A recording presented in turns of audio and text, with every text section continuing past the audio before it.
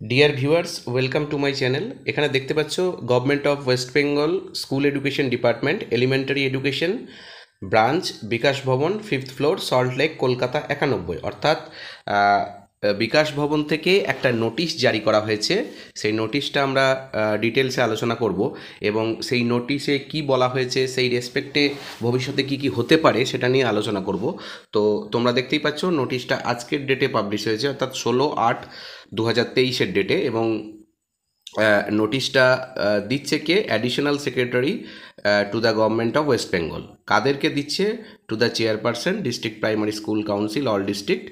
আর শিলিগুড়ির ক্ষেত্রে তো যেটা তোমাদেরকে বলেইছিলাম যে শিলিগুড়িতে শুধুমাত্র প্রাইমারি স্কুল কাউন্সিল আর কলকাতা প্রাইমারি স্কুল কাউন্সিল। অর্থাৎ additional secretary government of West বেঙ্গলের ইনি নোটিশটা জারি করেছেন। কাদের উদ্দেশ্যে? সমস্ত ডিপিএসসি চেয়ারম্যানদের উদ্দেশ্যে। নোটিশে কি বলা হয়েছে? যে information regarding teachers who possessed B.Ed B.Ed special education D.Ed D.Ed special education qualification and did not undergo 6 months bridge course.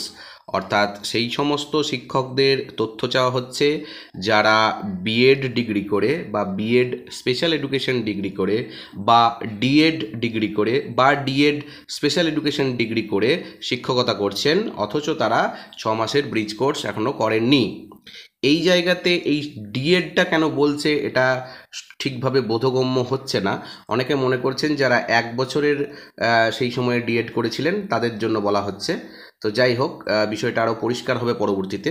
তো যেটা এখানে বলার যে B.Ed টিচারদের জন্য আমরা সুপ্রিম কোর্টে 11 তারিখের রায় দেখেছি। সেই রায়ের প্রেক্ষিতে যেটা বিকাশ ভবন থেকে নোটিশ করা হলো সেটা তো আর বলার অপেক্ষা রাখে না।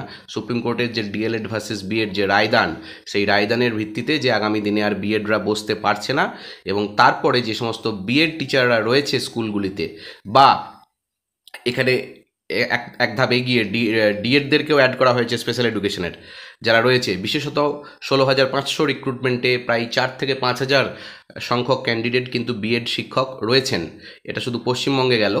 তো এদেরই কিন্তু তথ্য চাওয়া হয়েছে। এখানে বলা হচ্ছে, দেখো, sir madam, I directed to request you kindly two let this department know the information regarding teachers who possessed B.Ed or B.Ed special education or D.Ed special education qualification and did not undergo 6 months bridge course in elementary education from NCT recognized institution as per NCT guidelines। অর্থাৎ যেটা সাবজেক্টে বলা আছে সেটাই এবারে, অর্থাৎ যে সমস্ত শিক্ষকরা চাকরি করছেন B.Ed special education D.Ed special education এবং তারা 6 মাসের ব্রিজ কোর্স করেননি তাদের তথ্য চাওয়া হয়েছে।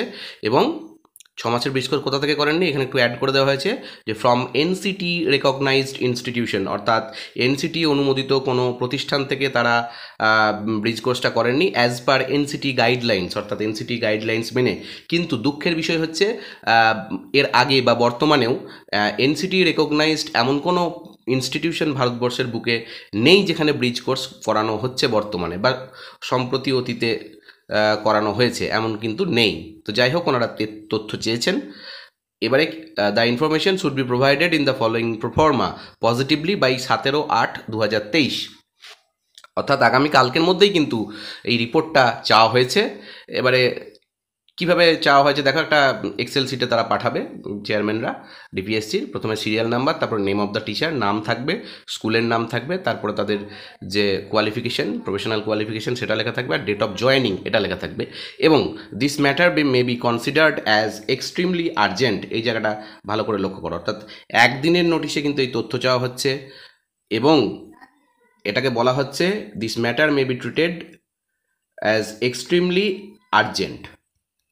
এইবারে এই যে একদিনের নোটিশে তথ্য চাওয়া হয়েছে, এবারে কি করা হয়েছে? এবারে দেখা যাচ্ছে কি যে এটা তো গেল অ্যাডিশনাল সেক্রেটারি ডিপিএসসি চেয়ারম্যানদের নোটিশটা করেছেন, ঠিক এর ভিত্তিতে বা এর রেসপেক্টে কিন্তু ডিপিএসসি চেয়ারম্যানরাও তাদের আওতাভুক্ত যে সমস্ত এসআইরা রয়েছে তাদেরকেও কিন্তু তথ্য চেয়ে পাঠিয়েছে। অর্থাৎ তারা এসআইদের কাছ থেকেই তথ্যটা নেবে, তবেই তো পাবে।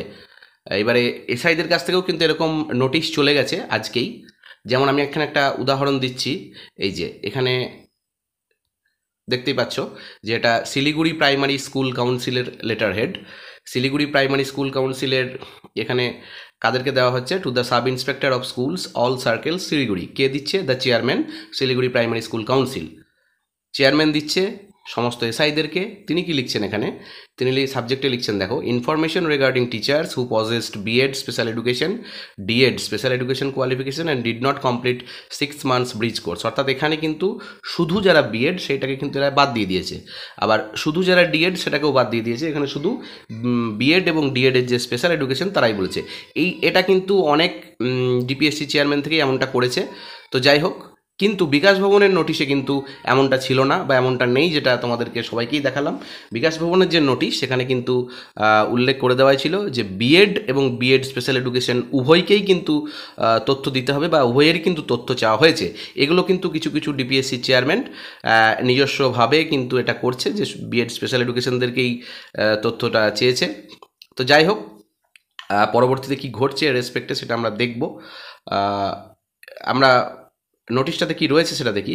With reference to the memo number শিটেড অ্যাভাব, he or she is kindly requested to provide the exact number of teachers who possessed, অর্থাৎ এখানে এক্স্যাক্ট নাম্বারটা জানতে চেয়েছে সেই সমস্ত শিক্ষকদের যারা B.Ed স্পেশাল এডুকেশন এবং D.Ed স্পেশাল এডুকেশন কোয়ালিফিকেশন নিয়ে এবং 6 মাসের ব্রিজ কোর্স না করে তারা শিক্ষকতা করছেন। এবং এখানে কি কি জানাতে হবে? Name of the circle, number of teachers who possessed, অর্থাৎ সেই সংখ্যক টিচারের সংখ্যাটা জানাতে হবে। Details of such teachers, name, school name, date of joining, qualification etcetera, এগুলো জানাতে হবে। এবং দেখো, the report is two be submitted to the undersigned in the above format by tomorrow, that is 17th August 2023 positively. Please treat this matter very very urgent. অর্থাৎ এনারাও কিন্তু সেই 17 তারিখের একটা ডেডলাইন বেঁধে দিয়েছেন। অর্থাৎ 17 তারিখের মধ্যে কিন্তু এসআইরা তাদের চেয়ারম্যানকে এই রিপোর্টটা পাঠাবে এবং 17 তারিখেই কিন্তু চেয়ারম্যানরা বিকাশ ভবনে এই রিপোর্টটা পাঠাবে। এবারে যেটা আমরা দেখতে পাচ্ছি যে বিকাশ ভবন থেকে কিন্তু যারা অনলি B.Ed অর্থাৎ জেনারেল যারা B.Ed করেছে তাদেরকে কিন্তু আওতাভুক্ত করেছে, কিন্তু কিছু কিছু ডিপিএসসি চেয়ারম্যানরা কিন্তু সেটাকে শুধুমাত্র স্পেশাল B.Ed আর স্পেশাল D.Ed করে ছেড়ে দিয়েছে। এমন নোটিশ কিন্তু সমস্ত ডিপিএসসি থেকেই কিন্তু এসআইদের কাছে চলে গেছে। সবগুলো এখানে আমি দেখানো সম্ভব হচ্ছে না, যেগুলোতে যায়নি সেগুলোতেও কিন্তু আর কয়েক ঘন্টার মধ্যে চলেও যাবে, যে এটা 17 তারিখে অর্থাৎ আগামীকালকের মধ্যে রিপোর্টটা চেয়ে পাঠিয়েছে। যেমন ঝাড়গ্রাম ডিপিএসসি চলে গেছে, যে খবরটা আমরা পাচ্ছি, মালদা ডিপিএসসি চলে গেছে, জলপাইগুড়ি ডিপিএসসি চলে গেছে, বীরভূম ডিপিএসসির কাছে চলে গেছে। বাকিগুলোতেও কিন্তু খুব তাড়াতাড়ি চলে যাবে এবং তারা আগামীকালকের মধ্যেই এই রিপোর্টটা চেয়ে পাঠিয়েছে।